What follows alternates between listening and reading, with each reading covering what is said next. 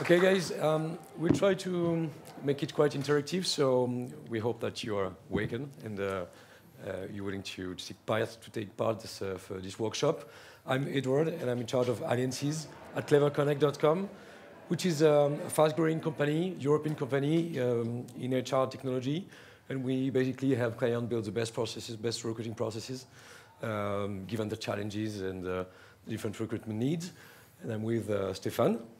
Hi, everyone, and thank you very much all for being here. So I'm Stefan. I'm the head of international sales. I just joined the company about 6 months ago. I'm French, but actually I'm almost more German than French now, after working almost 12 years of my life in Germany. So what we're here today to speak about, can you go on the next one? Yeah, cool. So that's what you saw on the agenda probably, and you might not be entirely sure of what it is about, which is understandable. That's why I'd like just to bring to you some elements so that you understand what will be the purpose of this workshop. So very often we talk about employer branding, and that's now becoming a bit of a common thing, right? So even though a lot of companies are still working on it, it's still a topic that has been discussed like for the last 2 years quite a lot.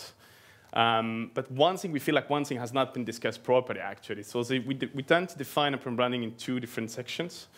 One is the actual awareness of your brand that you will have on the web, digitally speaking, on Glassdoor, for example, or Coulon in Germany, or other stuff you might use for that. The way you display it online, so the perception you will create among the candidate. And the other part is the actual experience that the candidate will make with your brand. So once they got, bless you, once they got a perception of your brand, then the next question is, how can you ensure that the experience we'll make of your brand is actually matching the perception you wanted to give them, right? So I give you a brief example. Imagine you're on the queue in Düsseldorf, or in Anvers, or in London, or in Paris and the Champs-Élysées, right? And you're looking at a beautiful shop, like let's take Cartier, for example, right? It looks amazing. You just in front of that shop, and you think, oh my God, I never went into such a shop. It looks amazing. Just even for the experience, I'd like to go inside to see what it is, right? If anyone doesn't have the money to afford jewelry.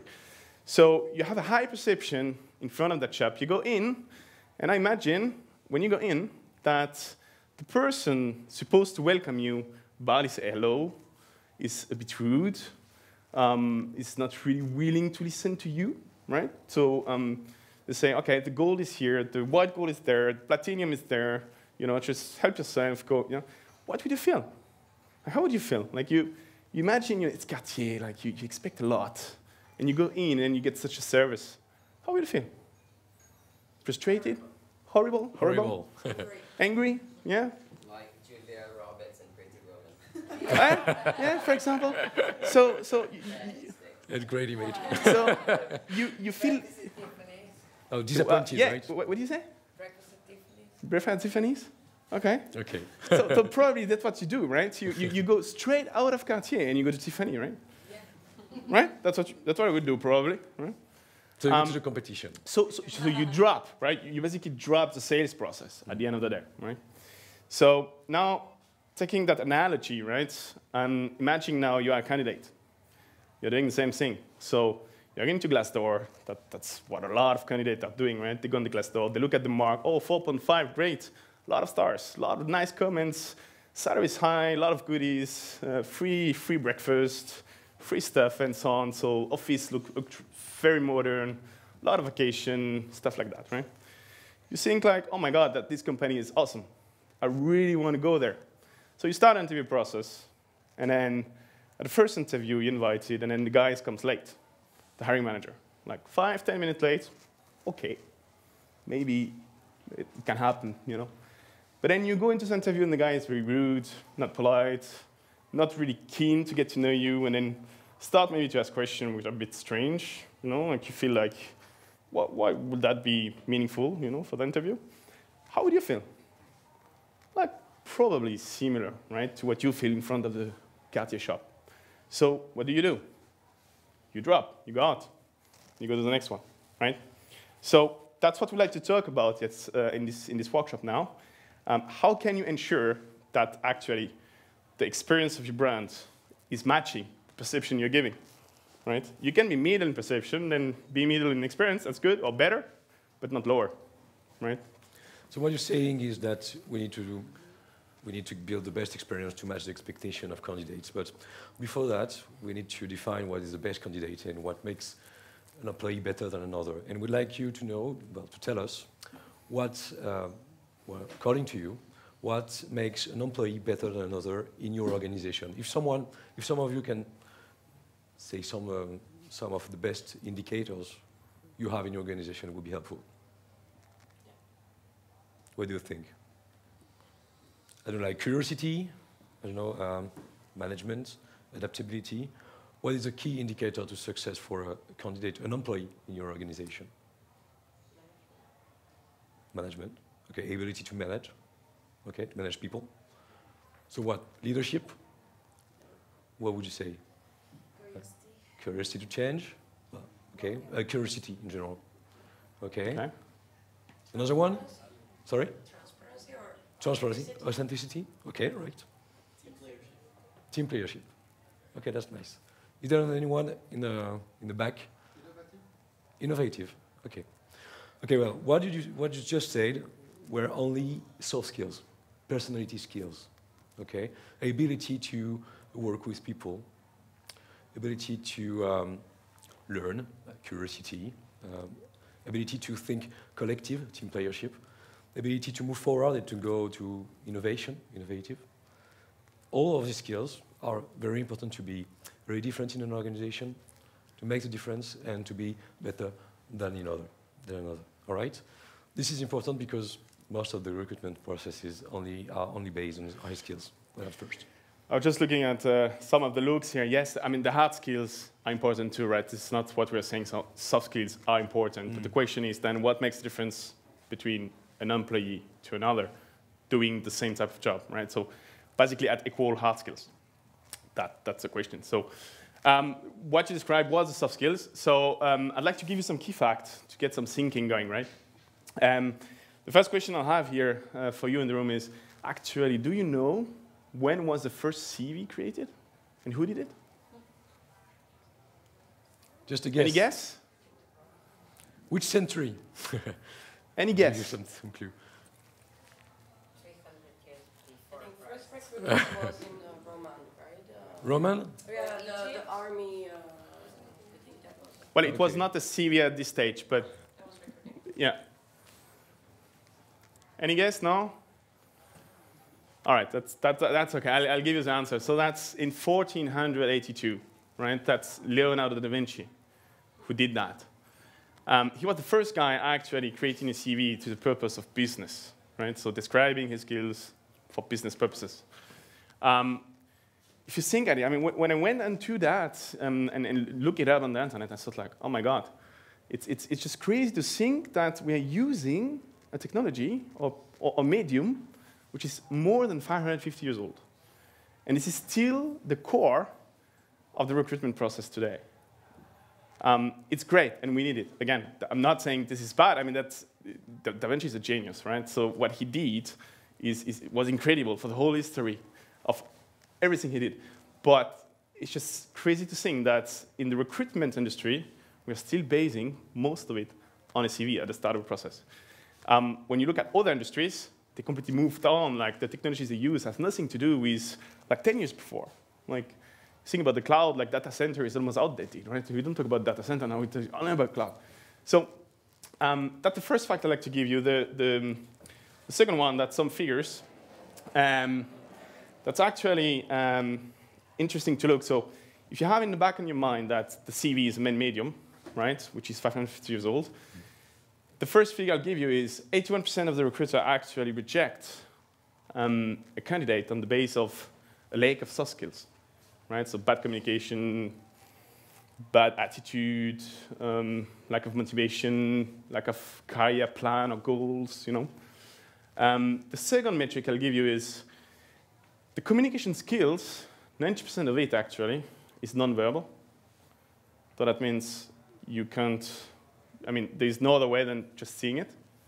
Even if you record a voice, that's only 10%. of what you will perceive as being good communication skills. And the last figure I'll give you is 82% of the web traffic is actually video-based. And then you might think, like, what the link, right? Well, why am I giving you 82% of web traffic is video-based? Well, in our daily life, we are all used to watch video, right? You want to cook, you look a video on YouTube, right? To make a nice cake. You wanna fix something? That's probably what you're gonna do as well. I was myself trying to mount the bed of my little girl. I was not able to do. I look it up on YouTube, how to do it, right? So taking that into consideration, we are all used to use video in every single thing of our life, what we're doing. But looking at the recruitment, that 81% of the candidates are being registered in soft skills without using any video, using a medium which is 550 years old. It's just, for me, it was a bit mind-blowing, right? I'm just in the company for 6 months, so everything for me is a bit new as well. I was in Indeed before. And when I look at 90% of the communication non-verbal, that means we have nothing actually today in the recruitment process to actually see those communication skills that we just previously before said it was important to recruit. So taking that into consideration, now you can go to the next slide. Two very well-known guys. I mean, maybe just one for you. The second one is well-known for us. But they have a lot of similarities. So the first one, no need to present Steve Jobs, right? The second one, this is Thomas. Thomas is our best sales guy. He's a top performer of our company. But they have a lot in common, those two guys. Steve Jobs and Thomas, they dropped out of school. They didn't go so far. They started jobs, and after a couple of months, stopped, before to be famous, right, for Steve Jobs. And Thomas was exactly the same. Actually, Louis, our founder, just here, and was the one to take the decision to hire him. But when we got his CVs, we were like, no way we're going to invite this guy. Like, doesn't make sense, you know? He dropped 2 times school. He dropped twice. He's left his 2 jobs before, and so on. There's no way. But we were a small company at the time. We thought, like, OK, we don't have the luxury to do anything, to drop those people. So let's just send him an invitation to perform a video interview online. He did it. We watched the video and said, oh, my God, he has a lot of potential. So we say, OK, a lot of things are weird, but he has a lot of potential. So let's invite him. And we finally hire him. And that's the best one now for the last 4 years. So when you look at that, and then you look at the unemployment rate you have in Belgium, in Germany, in Holland, all around like between 3% and 5%. Do we have the luxury to do that, to drop those guys? Can we actually afford to do that? So that's the question for you to answer, right? Not for me. But that's the reason why we decided to build a tool to enable you to do that. So what you're saying is that, well, in a high competitive market, you can't allow you to miss the good talent. And based on the CV, only on the CV, you might miss great people and great talent. So putting the skills, well, the soft skills, very in front of the process, the recruiting process, is a way to guarantee you that you don't miss the great talent based on the soft skills that make people, well, collaborators better than another. So it's very important to get more information about the soft skills about people before saying yes or no, because, as you said, 81% of people are rejecting the process because of lack of soft skills. So maybe this is the first part you need to have a look at it.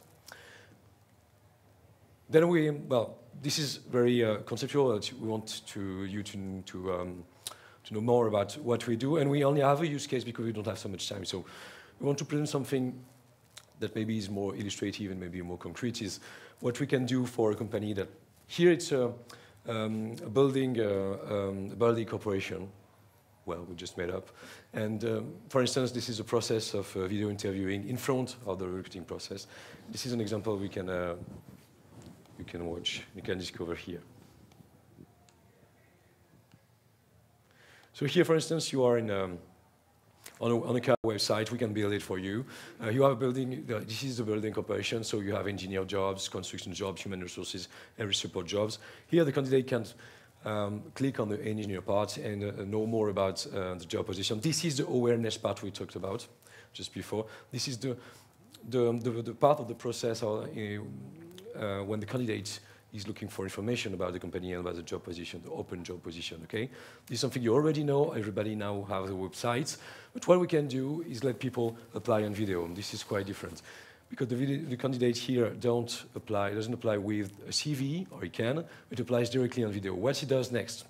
He comes to their experience then, okay? This is what comes next to awareness. That's what we call experience, okay? The candidate comes to experience and can, of course, know more about the company and the job position criteria, but more of it, he can answer very specific questions for the job position that let you know more about the candidate and the motivation. Then you can also make him meet a few people, maybe his future manager, and to the next questions, have a video of the next manager saying to him, okay, now we want to know more about you, about yourself, about your personality, your motivation, who you are, because that matters, okay? And then I ask you to ask very different, very small questions, like what's your availability? So very simple question, just to know more about your concrete applications, okay? This comes directly into a smart recruiter then, and lets the recruiters have the best experience while he's hiring, because he can know all the information he needs to figure out who is the best talent for the job position. So here he can know about the CV, or the experience, but he can also have a video motivation in smart recruiters and assess for the right skills. Okay, that's what we do, and we've been doing this for the last 6 years, and we've been doing it with smart recruiters actually for different clients. We have like more than 600 clients in Europe. So let's talk about this if you have any questions. Thank you very much. So we're almost done. I will just wrap it up briefly. So think about the employer branding as awareness versus experience, right? Think about the fact that the medium we use, like think about Da Vinci, right? He's the one who actually started. Think about most of the criteria we use actually to define top talent are soft skills, and that we use no media to actually evaluate that. Looking at that and the unemployment rate in your local market, ask yourself the question, can you afford to actually drop people who have potentially good skills and could be a great player in your company?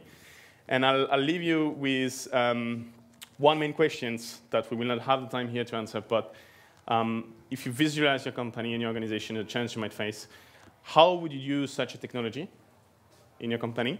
And will that benefit? And if yes, at what extent, right? So that's pretty much it, guys. And thank you very much for your attention. I'm conscious we didn't have a lot of time for questions. Maybe one? We have 5 minutes. 5 minutes. We have 5 minutes? Okay, so cool. is there any questions? So any questions? Is somebody here using video interview in this process right now already? So no one? None of you? Yeah? It's kind of mixed for me, the results. So it kind of depends on, we did it for the traineeships. I worked before for a larger company and we did it for traineeships, so we had a lot of applicants. Mm-hmm. And it basically, what I think is because now I work with a really small company with not so much High volume, applicants. okay. So in that sense, video doesn't make sense for me right now. Maybe if we go to a larger volume. Mm-hmm. But I have the idea, but maybe you think about it differently, is that it basically helps you out. But have you ever tried to, because I guess most of the company use the video, well, they get a lot of CVs, so they have high volume recruitment, and then they invite candidates to make a video. So the second step of the process. But what about this case? Have you ever tried to make the candidate apply in video in first step? No, and I deliberately do not do that right now. Okay. Because we hire a lot of tech people. Okay. And tech people really hate this. Yes. They really hate this. I get it. So I will not do it. Tech people is a specific topic, and we have customers who have been using that tool in a different way. Mm-hmm. To get in benefit around tech people, right? So I don't have time to develop that, but we can discuss it afterwards if you want.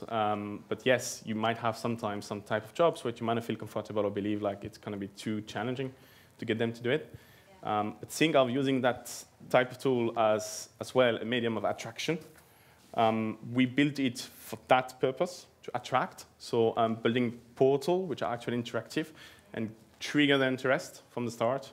I could spit my own experience with a very crap PDF who actually attract my attention just because of the content. Yeah. So when I think it did for me with a very crap PDF of 20 pages, I think what could you do actually with something like that, right? Yeah, I can imagine that there are some elements in there that I definitely like. You know, I like the fact that you know, you can make it personally, even though you don't think in the first instance that a video is very personal. So. Involving like your tech team or manager asking the questions, I can imagine that. As for the CVs, I almost never look at CVs. That's interesting. Okay, that's interesting. I don't think that is really relevant because then you're basically, you know, judging a person how well he or she is, good he or she is in writing a CV, and that's not really the Where are you looking then? What we usually do is we have some kind of elements in the recruitment process. Of course, yeah, we have techies, so we have like a coding test. And I think for us it's really important, and that's why we're a bit old-fashioned, I must admit. We see a lot of people face to face because if they really think they can work with us, so first we explain how we call them, explain a bit on the telephone. Okay, this is what we're doing. Do you think that's something that suits you? And if they think yes, then they are invited for a cup of coffee. And for me, it's important that they not in too many sessions, mostly in one day or maybe 2 times, that they come back if they're still interested. And together with the test, we can make a good assessment of whether somebody would fit or not. But the thing is, if you want to attract a lot of people, then we have a problem. We've been working with tech companies. I can say like BlaBlaCar, which is a common client with SmartRecruiters, and actually the first customer who integrated Visio Talent in SmartRecruiters 4 or 5 years ago. But what type of a workforce do you need to sit down and watch all those videos? Oh, we did it on sales and customer because these people actually need to talk. It's obvious. Yeah. I mean, but you can if say salesperson they want to do pitch. I mean, then it's not the sales. for tech people, what you can do is give them the choice between the videos, CV, or just a formula. It's because they're hard to catch, right? So just giving them the choices. Sometimes they do the video because they prefer the video. So it's like a service you can provide to your candidates to give them the choice. So it's not like a monetary process because you really need them to catch. So it's quite hard to attract them. So you need to give them the opportunity to communicate with you the way they want. And then the video is like more an employer brand experience that helps some candidates to take contact with you by the video because they prefer this way. It's okay. Yeah. Maybe it's better because thanks to the video, if one of the main indicator is like English speaker and ability to code in Ruby and curiosity for PHP, I say anything. You can see that in the video because you can ask him, okay, just tell me in English how you like coding in Ruby and what's your latest projects, for instance. Yeah. So we'd be glad to talk about this project, not just to give a CV because and to come back on your sorry. There can be a way. There can be a way you can use it. Yeah. Just to come back on your point, which was interesting as well. You just mentioned that you have a lot of video to watch. Yes, but my question will be then, what do you do if you don't use that? You will basically phone screen, right? Mm. Yeah, but then phone screen